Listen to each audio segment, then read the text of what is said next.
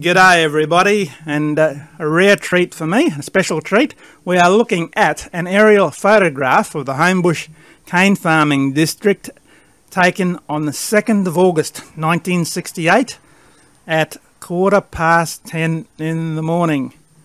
And this was the cane farming district my mum grew up in. Okay, we'll kick it off. I can't zoom in too much, otherwise it gets a bit too over pixelated because the photograph's resolution. Building in the top centre here is where my Uncle Frank and my Auntie Elaine resided for many years. This is the original old home. Uncle Frank actually bought this place when he was still single and he was cane cutting. And I guess to gauge how much money you could earn in those days, he actually bought this place outright. It was owned by Norman Harris. Now Norman Harris's family owned the farm just across from where Uncle Frank bought this house. As old Bonnie Harris was Norman Harris's father, old Bonnie and Millie. But then Uncle Frank built the new house beside the old place. But no, the gun cane cutters in them days, they could demand or command a fair bit of money for their services. Just up the road, I guess heading east on this photograph, on my left is where old Cedric and Marva Andrew resided for many years. And beside them is Jimmo Moschino, old Jimmo's farm. Just across from Jimmo's farm is where this group of trees is where the old Homebush Mission Hall is located. Now the old Homebush Mission Hall was originally facilitated and funded by Nils, I think his name Nils Peterson. He was an old farmer, and F.J. Stevens. I think I got his initials right. Now old Frank Stevens was farming up near Sanderford. They're really original settlers to the area, and I guess they formed the old Mission Hall as a multi-denominational place to worship, and for the what they used to call themselves at the time the Templars, who later become the Masons, I think, to assemble. But moving along Homebush Road, past Uncle Frank and Auntie Elaine's joint. On the corner here is Jackie and June Takiyaki's old farm. And actually, in this area, there was a group of old Japanese farmers that used to reside as well. Old Endo was pretty well known in the district as well, an old Japanese farmer. Just up on the hill here, coming towards my left, is where my grandparents resided for many years, Stan and Eileen Choppy, on Billy King's old farm. And beside them is Brian Rass's parents' old cane farm. And this is a rare treat for me. It really is to see this old farm in 1968 still under cane. And you can see, I'll just slew over to the left here, those indentations in the cane, that is what they call a lodging.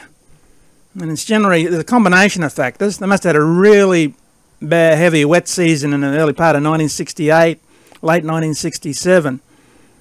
And the cane, actually, the stem is actually a lot thinner from a previous dry season. And then when you get another good season, you get that weak point in the cane, and you get a really bad bloody wet season. It collapses on itself, and that's what they call lodging. My grandfather, Stan Choppy, also used to cut cane on Brian's parents' farm as well. You can actually see when you look at a lot of these photos, and even on Brian's family's old farm, see where the cane's been cut by hand with those stepped rows, and even on the bottom near the roadway in this other section. So 1968, I guess the utilisation of mechanical cane harvesting wasn't exactly in full swing. A lot of the farmers were still cutting cane by hand. And a woman cane harvester too in 1968 was a big investment, much the same what it is today. Okay, moving down Homebush Road, we are heading towards Sandy Creek, the upper reaches. I should add too, my grandparents too had lived at one stage near the banks of the Sandy Creek here in the upper reaches before they moved to Billy King's old farm, what they used to call a tamarind tree. And an old, I think it's Italian or Maltese, old Joe Tanti and a few other lads owned the land that they used to live on. But near the Homebush School, and that's this big expanse you can see there where my mouse is circling, my great auntie and uncle resided for many years, along with a few other South Islander families. Auntie Kath and Uncle Alan Arrow. Well, Uncle Alan had a few nicknames, Gunner and the Hat, because of the style of hat he used to wear. But further along on the northern bank where Auntie Catherine used to live, and Auntie Catherine had a great old place with that lovely grove of mango trees. And going back in time, in Auntie Kath's generation, there were still many old Kanakas, or the old boys as they used to call them in them days.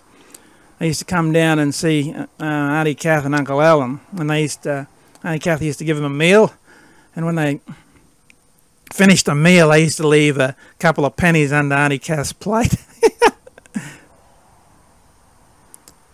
Yeah, just moving along here, where the old Homebush mill used to be, amongst these group of houses, the old CSR mill. All what's left now is just a small fenced-off compound. And there was a mill manager's house, there was a post office and bakery. And the bakery and the post office still existed well into the 1950s, 1960s, and this was run by the Walden family. Moving further along this headland, there's a railway line here that you cross as you pass the post office and the old butcher shop. Come along this headland, you come to where Albert and Lucy Thomas used to live, there near the banks of Sandy Creek. That house is no longer standing anymore. But they raised a family down there as well. And this big cane block with this headland is now owned by the Zarb family, or Zarb farming group. But coming along the headland, you have the areas known as Chapman's and the Slaughter Yard. And I think he used to live down there. Old Reg and Spot Bago used to live here. Old Spot was old... Well, I got that wrong. Start again. Old Colleen and old Spot used to live here at one stage, and old Spot was Reg Bago.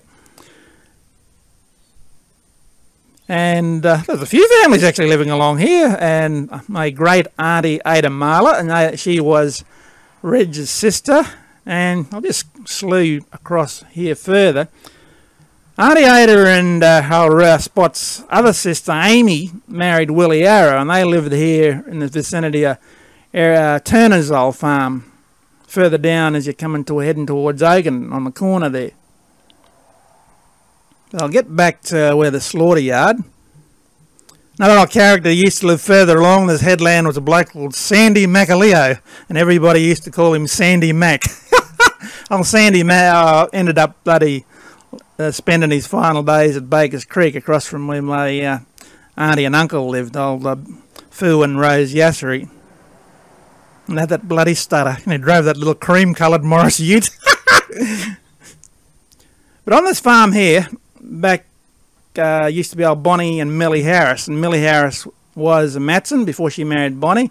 And ironically, many years later, I would work with their great nephew, Carl Franinovich, because Millie's other brother, who was old Georgie Matson, is Carl's grandfather. Great old, I never met old Bonnie Harris, but a lot of people said he was a great old character. And my great-grandparents, the Choppies, actually lived on his farm down near the creek for many, many years. But as you can see, there's more evidence. Looks like she's been burnt, and they're getting ready to drop some rows there on Zarb's farm, Hal Madonna. But those stepped rows, just evidence of where they've been cutting by hand, and you can see again evidence of cane lodging with these craters, the collapsed cane in the cane block. But old Bonnie Harris's farm too, that was taken over by Zarbs, and Zarbs today own a large percentage of this area through here. No worries, everybody. Thanks for listening, and it's great to step back in time, back 1968, and have a look at what was. No worries. Thanks for listening.